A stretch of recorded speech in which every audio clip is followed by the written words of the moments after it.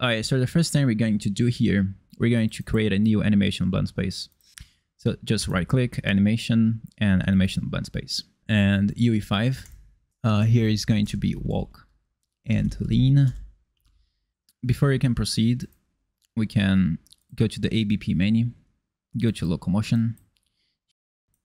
Here on walking around, we're going to remove this.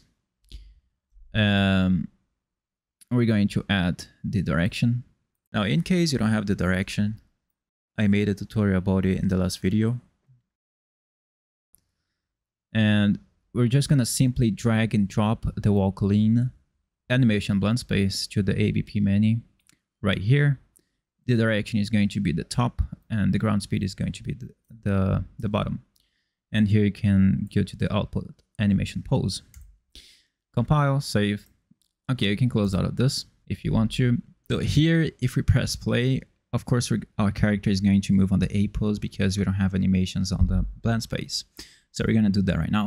So let's double click on our blend space. So here we are.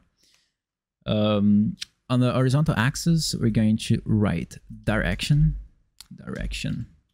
The minimum is going to be -50 and the maximum is going to be +50. Click here and snap to grid. So we can, when you drag and drop, is going to snap to the grid. It's easier for us. On the vertical axis, we're going to name speed. On the maximum axis, we're going to name 900. Also snap to grid. And here on the bottom, weight speed, we're going to choose the value of 2. And here, let's go to search for assets. Let's type here ALS. As you can see here, we're going to drag and drop our ALS and walk forward animation to the bottom, bottom right, bottom left. And also we're going to add our run first on the middle, sprint here. And the left is going to be here and the right is going to be here. So now our blend space is already set up. We can close out of this if you want to. I'm not going to close. When you press play, now our character can lean to the both sides, left and right. This lean effect is more noticeable when we are running. That's it for the tutorial. So now I'm going to do some explanations of how I did the leaning animation, which is pretty simple. You don't need to follow anything from here. So to make the lean animation, you're gonna basically grab your run animation. For example, I have this one right here. And basically what you're gonna do, you're gonna just copy and paste 2 times. So paste 2 times. And one of them, you're going to write left.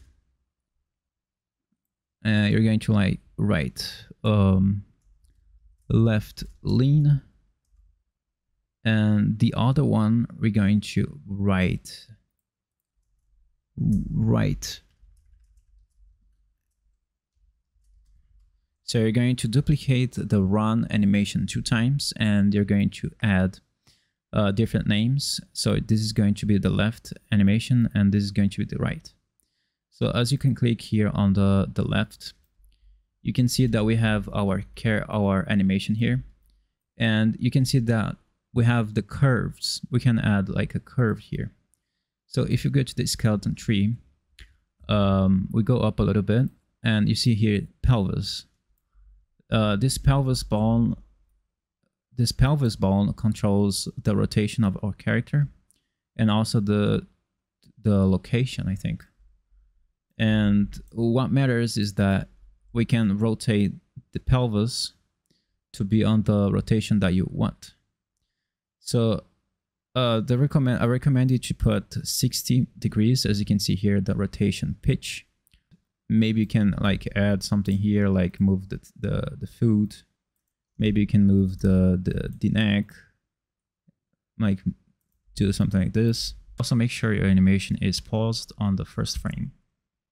So after you're done rotating the bones of your character, you can press key, and it's gonna add this additive layer tracks, which is just the informations of the bones that you modified, that you rotated, specified bones. So in here, so it's gonna be all in here, all the bones that you just modified, it's going to be here.